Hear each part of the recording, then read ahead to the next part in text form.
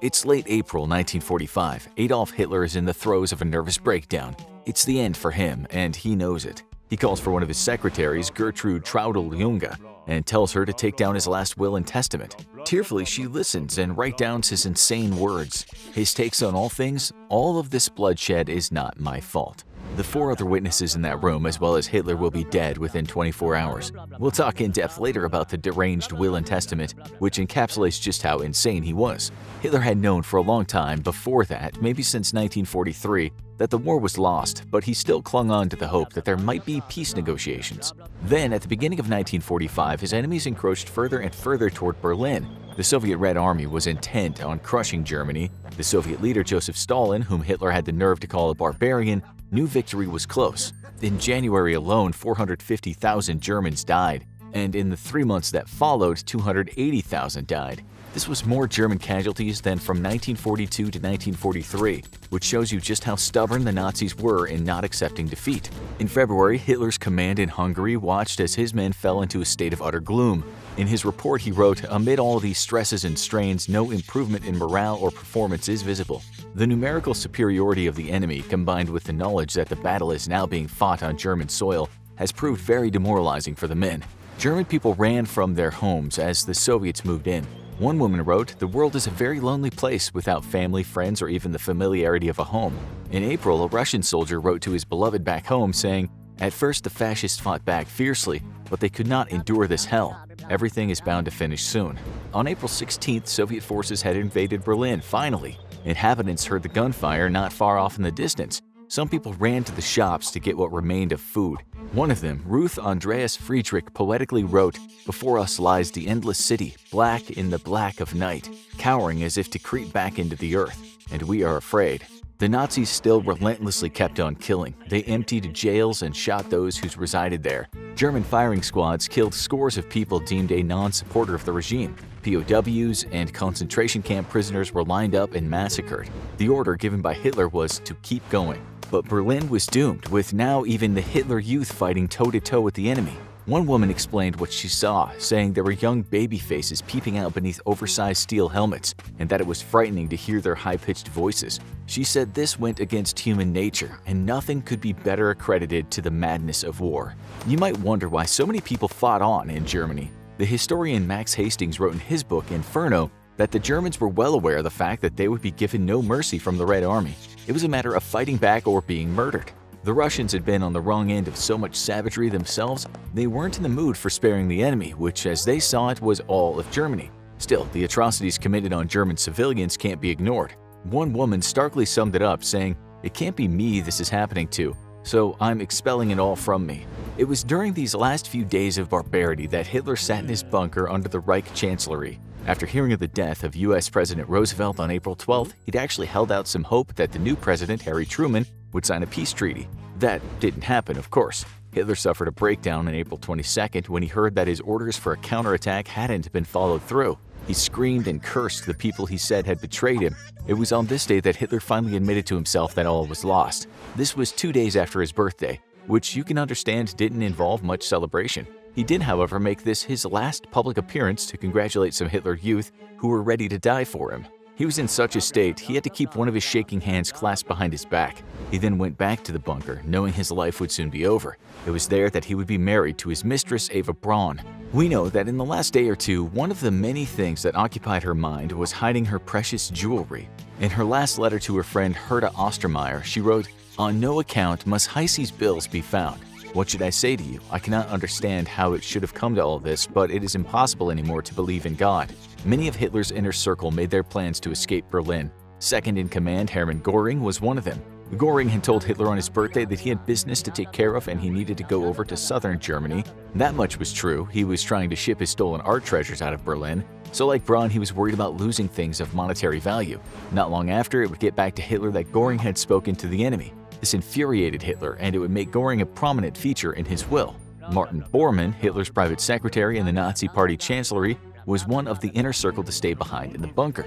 He'd later flee after seeing the end of his leader, but he'd be dead soon enough too.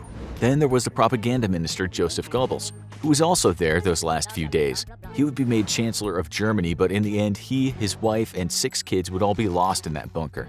As Berliners were suffering unimaginable torments that late April, Goebbels made one final announcement. He said, "I call on you to fight for your city. Fight with everything you've got, for the sake of your wives and your children, your mothers and your parents. Your arms are defending everything we have ever held dear, and all the generations that will come after us. Be proud and courageous, be inventive and cunning." How both he and Hitler could still ask people to fight in the face of certain loss was a testament to their egoism and insanity. Then on April 27th, Hitler got word that another of his closest had betrayed him. He heard through a BBC report that Reichsfuhrer SS Heinrich Himmler had tried to negotiate a surrender with the enemy. Hitler raged like he'd never raged before. To him, that meant one thing: treason. Hitler ordered the arrest of Himmler, after which Himmler went into hiding. He too didn't survive many more days. It was true though what Hitler had heard. Himmler had attempted to negotiate peace. Hitler's world was falling apart, but he still decided that there was still time to get married. At the stroke of midnight on April 28th, Hitler and Eva Braun tied the knot. Both Goebbels and Bormann were there at the ceremony, but as you can imagine, with the Red Army just around the corner, it wasn't the merriest of affairs. If there was any kind of event, it only involved having a wedding breakfast with booze, lots of booze. At some point, Braun signed off on the marriage certificate, and she wrote Eva B, only to cross out the B and then write Hitler. She was now proudly Eva Hitler, but she wouldn't get much time to enjoy the marriage. Hitler's barber, August Vollenhaupt, would usually trim his mustache at around 11 a.m.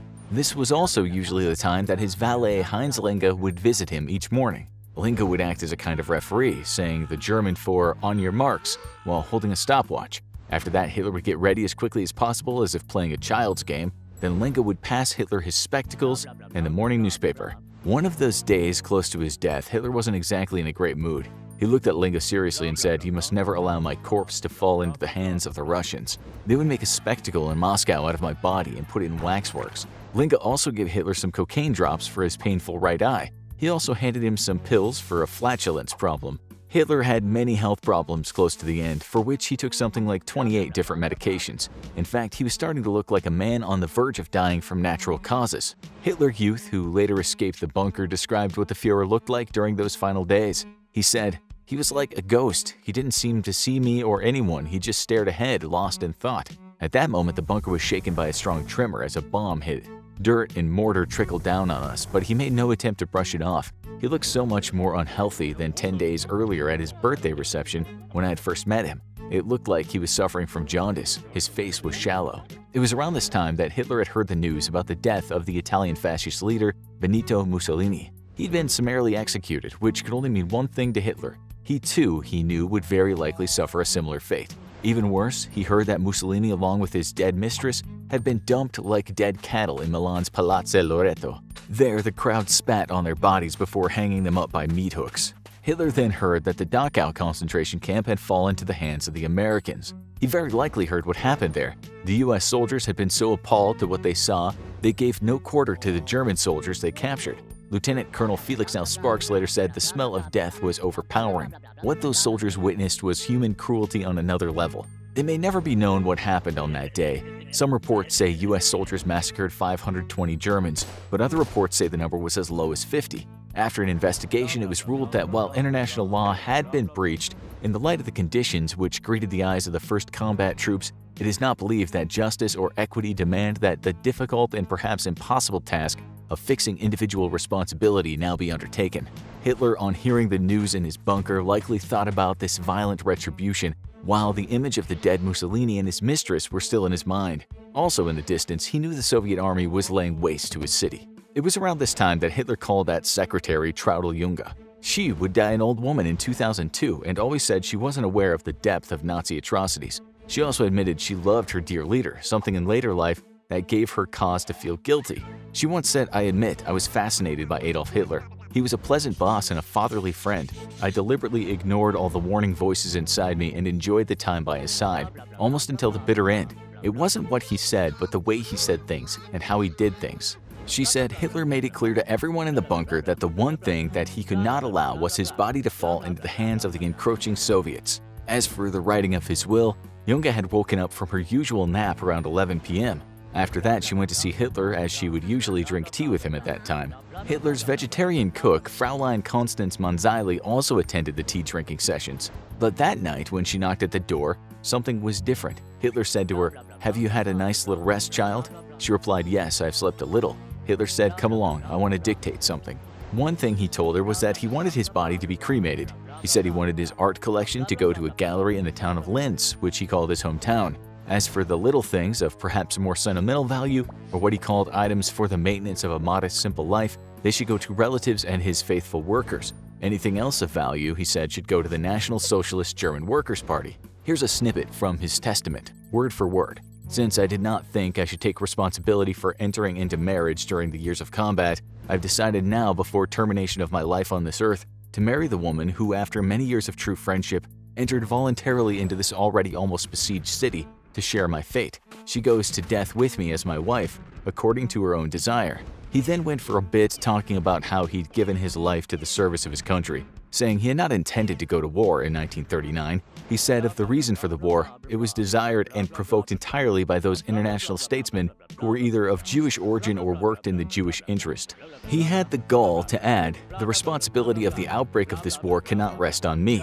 He even said history won't blame him for the bloodbath of the war, but will blame international Jewry and its assistants. The British, he said, were offered a solution to what he called the Polish-German problem, but the responsible circles in English politics wanted war. He then called out Himmler and Göring as traitors and wrote down a list of names who should fulfill certain positions. His final words, "Above all, I obligate the leadership of the nation and its followers to the most minute observation of the radical laws and to pitiless resistance against the universal prisoner of all people, international Judaism." Given at Berlin, 29th of April 1945, 4 a.m., Adolf Hitler. There were 4 witness names, Goebbels, Bormann, Bergdorf, and Krebs. All 4 would soon be dead. Sometime later, while Hitler's SS bodyguards were destroying all the documents around the bunker, doctors followed orders and poisoned his much-loved Atlassian dog, Blondie. Braun's spaniel was also forced into the afterlife. It was around this time someone heard Braun say, "I would rather die here, I do not want to escape." A lot of silent handshaking took place as Hitler looked for the last time into the eyes of people that had supported him. It seems that Braun's last words were to the secretary Junge, who accepted the gift of a coat. With it, she heard the words, "Take my fur coat as a memory. I always like well-dressed women." It was Goebbels that announced the death of Hitler, stating in a message that the time of death was 3:30 p.m., April 30th. Hitler and Braun were subsequently cremated in the garden of the Reich Chancellery as Soviet artillery could be heard close by. Goebbels and Bormann soaked the bodies in petrol and lit them, after which they gave the Nazis salute. The fighting didn't just stop after that. As an observer of this extra bloodshed, a British lieutenant named David Fraser remarked, "There is still too much vile cruelty in the world for us to be able to say with true satisfaction good is victorious. Let's hope nothing like it ever happens again." Now, you need to watch what actually happened to Nazi leaders after World War II, or see what happened in those camps with the seawater torture, Nazi camp experiments.